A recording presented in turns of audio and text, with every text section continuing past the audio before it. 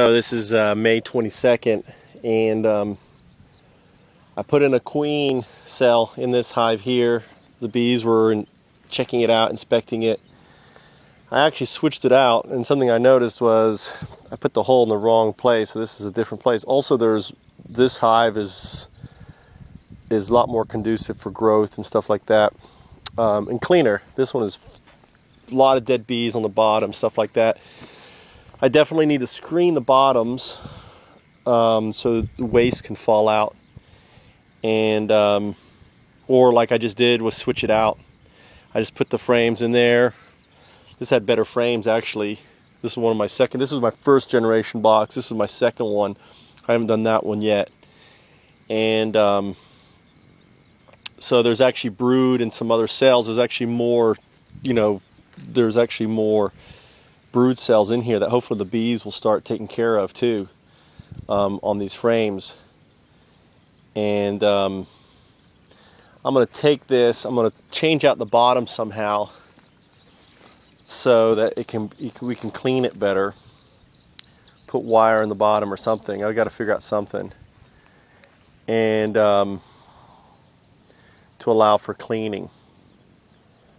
Maybe removable bottoms. Maybe a wise thing to do is actually use this as a bottom piece, right? Like this piece here. Just make the box empty and use these tops, cut out the bottom, and then what I can do is just take this bottom off, clean it, and put a new one back on. I'm liking that. So it becomes a fully contained thing, but you have these these bottoms, and these are really easy to make. On here, it's probably the easiest way. So I just have a box without a bottom. Because if you look in here, this is really dirty. I took a picture of it, but you can see in here all the dead bees and stuff, right? Look at this in here, see? Started to build some wax on the foundation wax on the side here. So making my own bottom, custom. These are all custom made. This was my first generation. I actually need to cut this out. So I actually need to cut. I'm gonna have to cut this out so there's a way for the bees to come in. Probably just take this one off and then cut out some chisel out so the bees can walk up and down. So the idea is they fit, and this one here is tight, so I need to cut some of this out too so the bees can get in. The idea is the bees can get between the frames. But this is only 4 frames, 1, 2, 3, 4. These are actually 6. Without the middle piece, you can actually fit 6 of these little frames in there. So these mini boxes. And my desire is for these boxes just to be, hey, you want bees? Here you go. 5,000 yen. Put up your bees. And when they swarm, they call me. I pick up the swarm, right? And we get these boxes up around Fukui is my goal. These boxes are only, $5. And really cheap to make. Queens make themselves. So this one now has bees in it. This has bees in it. And I'm doing it all different. I'm not doing it the same way as everyone else. I mean, hey, I'm just,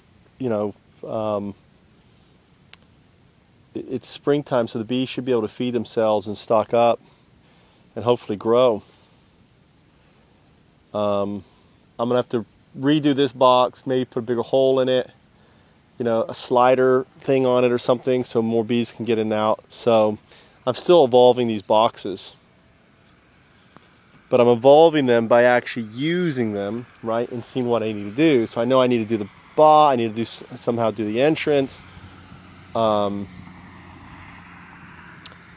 So they need to be able to clean themselves. I could actually, with this here, make this a mesh cutout, cut out the middle here, and actually make this a mesh, right? So some of these could just be mesh. So just cut out the area here, right, with a jigsaw saw, right? Just put down mesh here, and then it can fall off, and maybe they can even stack. So if I want to stack it, I just have it like this here, and I just stick another box on top, right? It's got the mesh, and I can just stack these boxes on top of each other. So I think these boxes are working out. They're the cheapest thing that I could come up with. Right? But this is for condensation, and also stop them from sticking to the top, but it absorbs the water. That's it. So this is the end of May 22nd, and bees are still living. I haven't killed them yet. Let's go home now and deal with the family.